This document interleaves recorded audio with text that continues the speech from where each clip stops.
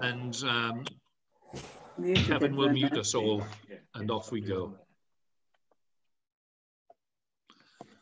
So it really is lovely to see you all for our worship this morning on this third Sunday in Advent.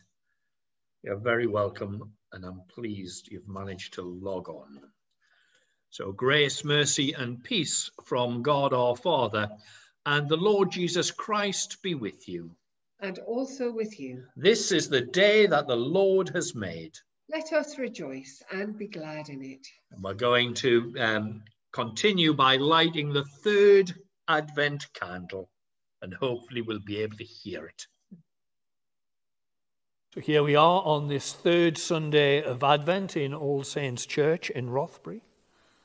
So we have our first two candles already lit. The first, the patriarchs; the second, the prophets; the third, which we light today, where we focus on John the Baptist, preparing and proclaiming the Saviour who was to come. People of God, return. You are called to be God's own. From the mountains announce the good news. God comes in justice and peace to all who follow his ways. You are God's children. Lord, make us one in the peace of Christ, today and forever. Amen. Amen. So may we listen to God's messengers all around us as we prepare to greet Jesus at Christmas and when he comes again in glory. So we sing our opening hymn, On Jordan's Bank, the Baptist's Cry.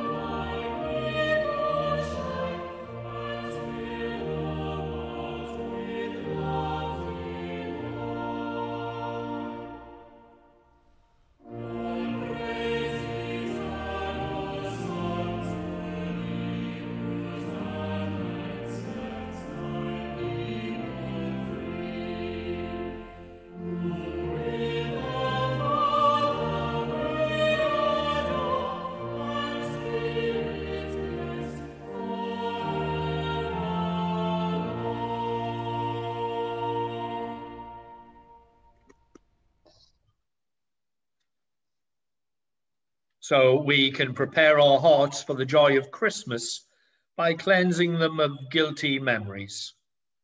God is always prepared to forgive when we admit our failings, so let us confess them now. We have dimmed the light of the world with our foolish fears. Lord, have mercy. Lord, have mercy. We have cried out in anger instead of compassion for others. Christ, have mercy. Christ, have mercy. We have allowed the world's commotion to muffle the Spirit's voice. Lord, have mercy. Lord, have mercy. May the Father of all mercies cleanse you from your sins and restore you in his image to the praise and glory of his name, through Jesus Christ our Lord. Amen. The Collect for Advent 3. O Lord Jesus Christ, who at your first coming sent your messenger to prepare your way before you, grant that the ministers and stewards of your mysteries may likewise so prepare and make ready your way, by turning the hearts of the disobedient to the wisdom of the just, that at your second coming to judge the world, we may be found an acceptable people in your sight. For you are alive and reign with the Father in the unity of the Holy Spirit, one God, now and forever. Amen. And now Richard will unmute himself and bring our first reading.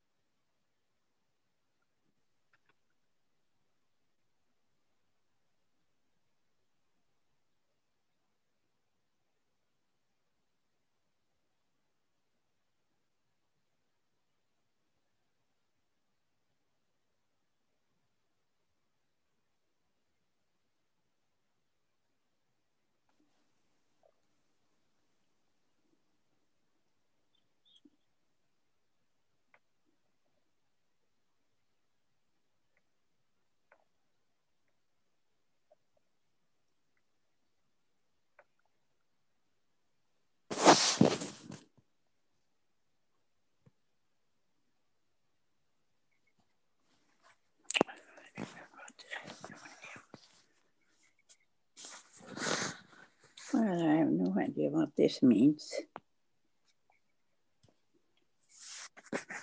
Lost the sound.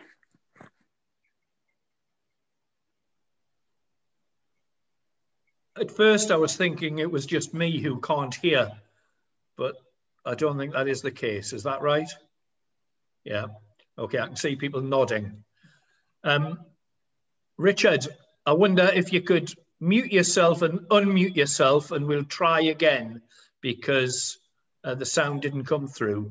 So if we give it one more try, Richard, and then I'll read it if it doesn't work. So could you try it again? Yeah, should we try that? Is that better? That's great. Now it's working. Okay.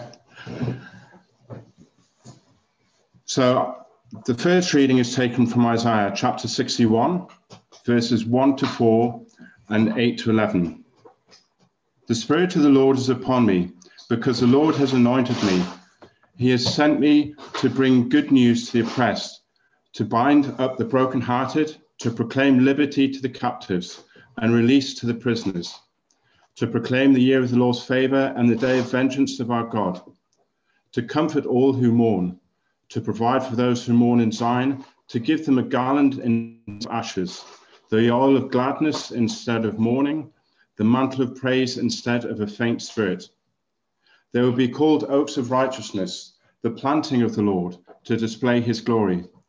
They shall build up the ancient ruins. They shall raise up the former devastations. They shall repair the ruined cities, the devastations of many generations. For I, the Lord, love justice. I hate robbery and wrongdoing. I will faithfully give him their recompense. I will make an everlasting covenant with them. Their descendants shall be known among the nations, and their offspring among the peoples. All who see them shall acknowledge that they are a people whom the Lord has blessed. I will greatly rejoice in the Lord. My whole being shall exult in my God, For he has clothed me with the garments of salvation. He has covered me with the robe of righteousness, and as a bridegroom decks himself with a garland, and as a bride adorns herself with her jewels. For as the earth brings forth its shoots, and as a garden causes what is sown in it to spring up, so the Lord God will cause righteousness and praise to spring up before all the nations. This is the word of the Lord. Thanks be to God. Thank you, Richard. We got there in the end. When the Lord restored the fortunes of Zion, then were we like those who dream. Then was our mouth filled with laughter, and our tongue with songs of joy. Then said they among the nations, the Lord has done great things for them. The Lord has indeed done great things for us, and therefore we rejoiced. Restore again our fortunes, O Lord, as the river beds of the desert. Those who sow in tears shall reap with songs of joy. Glory to the Father, and to the Son, and to the Holy Spirit, as it was in the beginning, is now, and shall be forever. Amen. And we now sing our next hymn, Lo, he comes with clouds descending.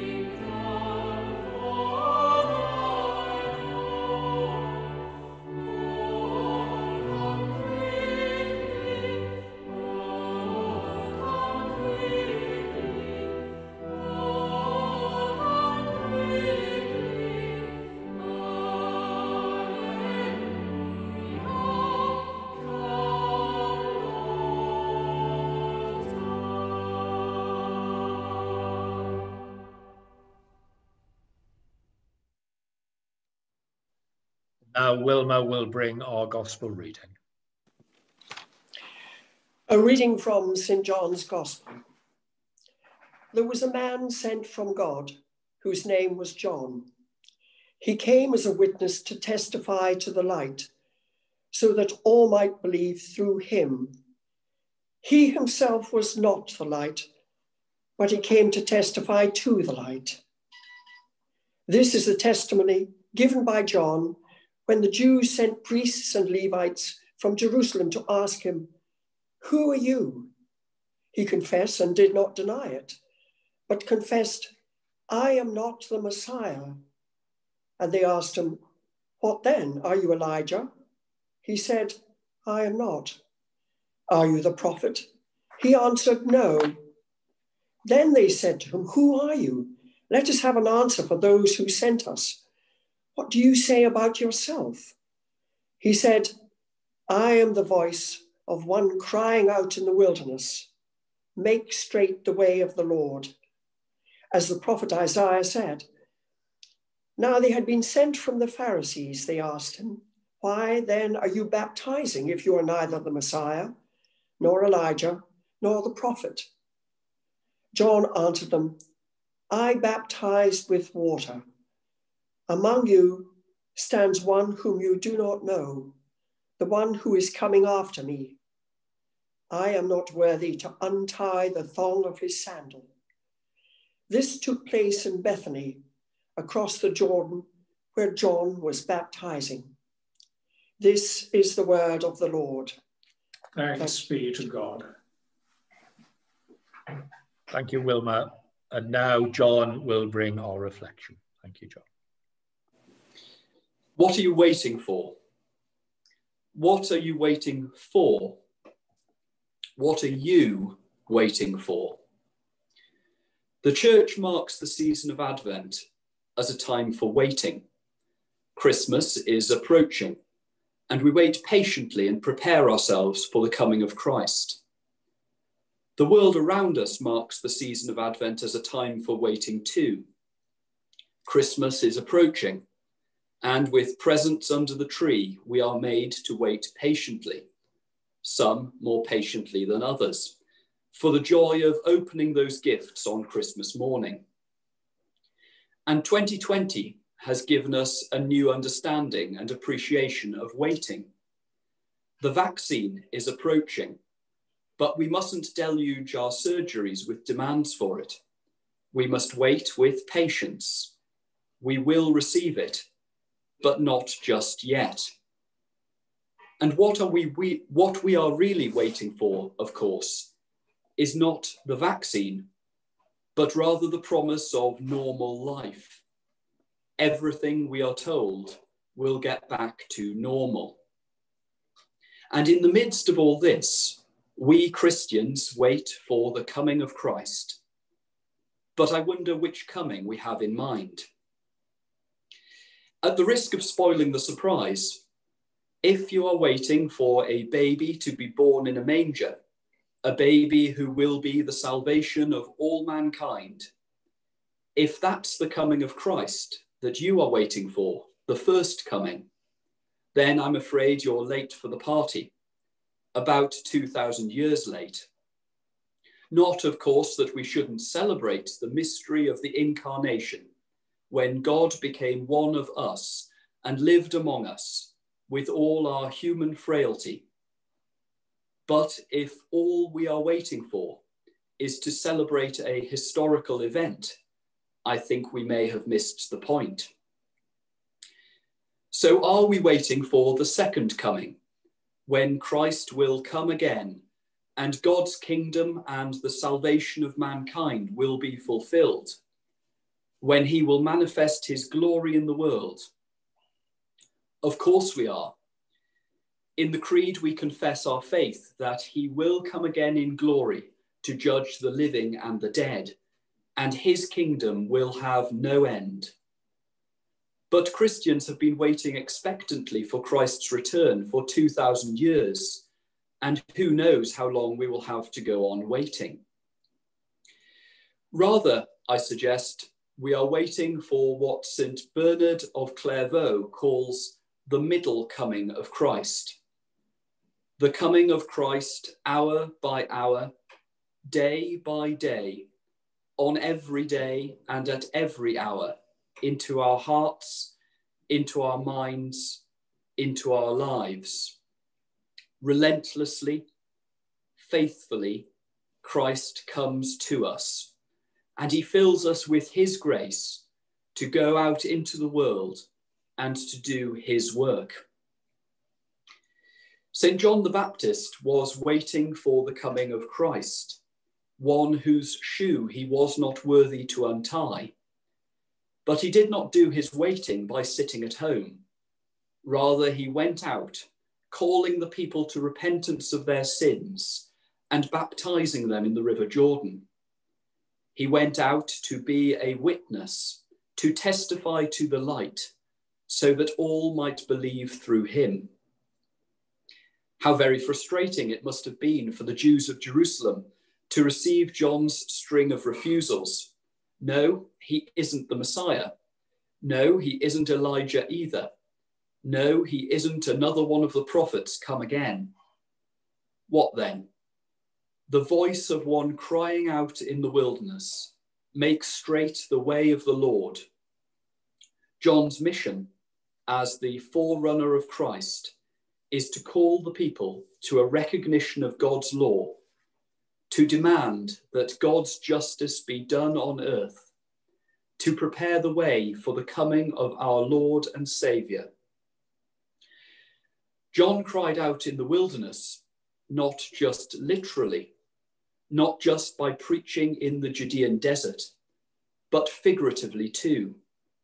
He cried out into the wilderness of a people who had forgotten what God really wanted for them, who were placing their secular desires, ambitions, needs even, ahead of an obedience to God's divine justice and love. 2020 has given us, among other things, the term new normal. We have, quite rightly, been convinced to accept remarkable restrictions on our movement, on our freedom, on our lives. We have done so knowing that it is in pursuit of a greater good, the health of the more vulnerable, and a return to normal. In the midst of the crisis, we have witnessed remarkable acts of selflessness from our health services and frontline workers, remarkable acts of love and generosity in our communities, remarkable cooperation between nations in pursuit of a cure. And now the vaccine is approaching.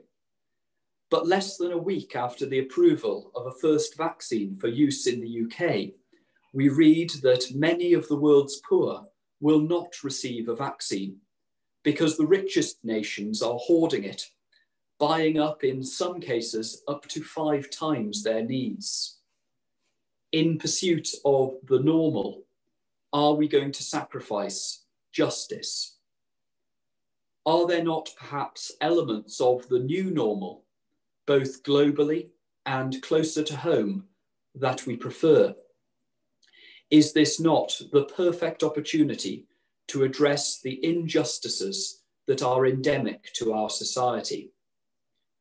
Christ comes to us today and every day and empowers us to be, like John, witnesses to him in the world, to be voices crying out in the wilderness, to demand justice for all mankind, to build his kingdom, not in the end times, but now in our own times. In the words of the prophet Isaiah, the Lord loves justice, and he sends us all to bring good news, to proclaim liberty and release, to comfort and to provide. He promises that when we do these things, we will build up the ancient ruins and raise up the former devastations. And the Lord God will cause righteousness and praise to spring up before all the nations.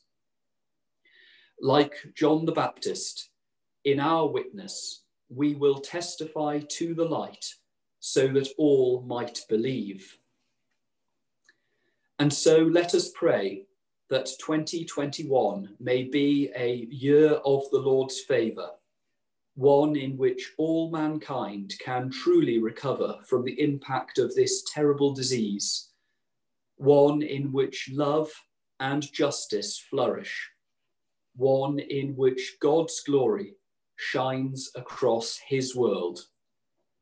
That is a new normal worth waiting for. Amen. Amen. Thank you, John. We now affirm our faith in the words of the Creed. I believe in God, the Father Almighty, creator of heaven and earth. I believe in Jesus Christ, his only Son, our Lord, who was conceived by the Holy Spirit, born of the Virgin Mary, suffered under Pontius Pilate, was crucified, died, and was buried. He descended to the dead. On the third day he rose again. He ascended into heaven. He is seated at the right hand of the Father, and he will come to judge the living and the dead. I believe in the Holy Spirit, the Holy Catholic Church, the communion of saints, the forgiveness of sins, the resurrection of the body, and the life everlasting. Amen. And now Colin will lead us in our intercessions.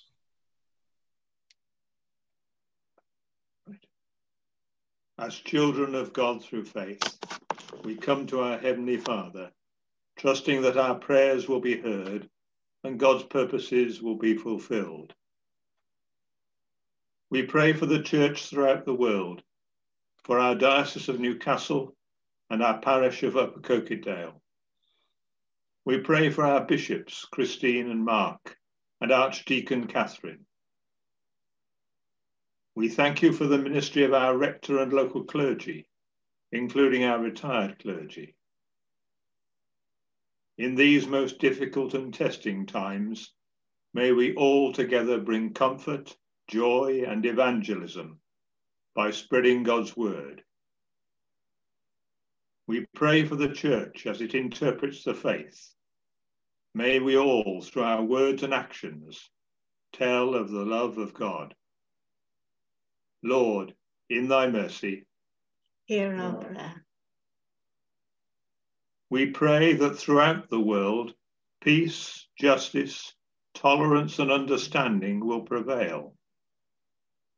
We pray for Her Majesty the Queen, the royal family, and our government, who continue to be challenged by the pandemic, climate change, and environmental concerns. We pray for all refugees, migrants, and those who have fled their homes, seeking a safer and better life. We pray for all who are homeless, sleeping rough, and or going hungry this Advent.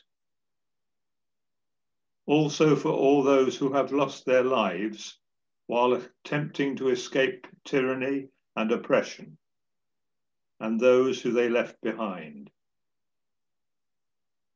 We pray for the Brexit negotiations, that an outcome that is fair and just for all may be achieved. May all governments have the wisdom to do what is right in your sight. Wherever evil is at large and God's children live in fear and poverty, we pray that it may be resisted. Lord, in thy mercy, Hear our prayer. we give thanks for all who work in our health services, including those working in intensive care units, care homes, and hospices. We pray for all who will seek work this winter, looking after the sick and the elderly. We give thanks and pray also for those whose focused research has resulted in the first approved COVID vaccine. We pray for your guiding hand as the nationwide programme of inoculations gathers momentum. We pray that ongoing trials of other potential vaccines will also prove successful, and that next spring will bring a return to a more normal life, with families united again. Lord, in thy mercy, Hear our prayer. we pray for students at universities and colleges who have endured a challenging term at college or university and will have or will soon return for Christmas celebration. We pray for students from overseas who will be spending Christmas in their student accommodation, far away from all family and friends. Also the lecturers, professors and researchers, and for all who are working to ensure the safety and well-being of staff and students. We pray and give thanks for our schools and for the teachers who have worked hard to provide a safe and caring environment. Lord, in thy mercy, Hear our prayer. at this time, we pray for those working at home and those who have already lost or are once again fearful of losing their employment. As our political leaders, both local and national, strive to help others, we pray that their aspirations may be realized in a Christian way. We pray for next spring and Easter, when we may all be able to meet together and openly contribute to a peaceful and joyful community once again. Lord, in thy mercy, Hear our prayer. as Christmas approaches, we pray for local people, families, those living alone, and all who may feel fearful, lonely, worried, or isolated by events and the changing restrictions. We pray for all who are unable to meet freely with family and friends at this very special time of year. We pray for those struggling with illness or adversity at this time. We thank you for the use of communication technology, which has brought us all together today. Lord, in thy mercy, Hear our prayer. we pray for those who have died and those who have lost loved ones recently, including those who have not been able to join mourners at funerals of friends and relatives. May all who grieve be comforted. May all who feel isolated and alone find comfort in you through prayer.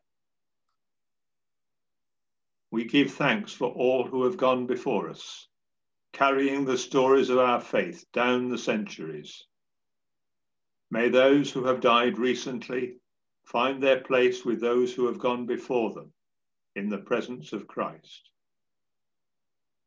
Lord, in thy mercy, Hear our prayer. gracious God, hear the prayers of our lips and the desires of our hearts, and be present with us, those who we love and all those for whom we have prayed. Amen. Merciful Father, we ask that you accept these prayers for the sake of your Son, our Saviour, Jesus Christ. Amen.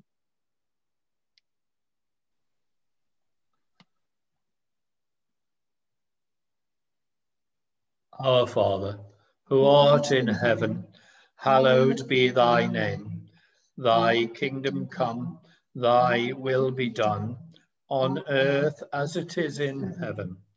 Give us this day our daily bread, and forgive us our trespasses, as we forgive those who trespass against us.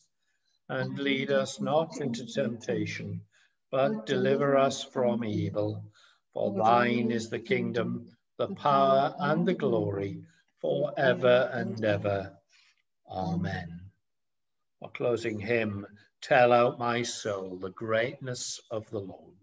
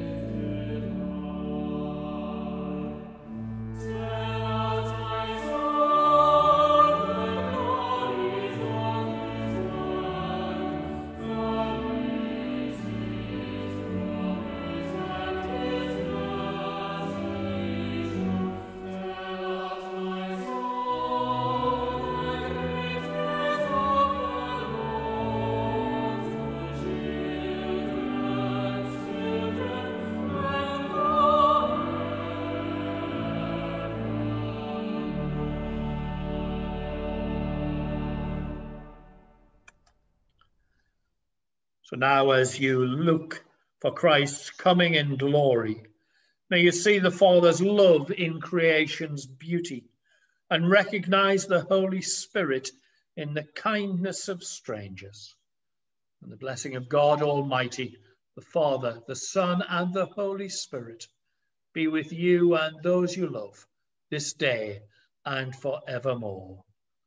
Amen. Go in peace to love and serve the Lord in the name of Christ. Amen. Thank you all very much for being with us this morning. Thank you, Kevin, for operating the PowerPoint.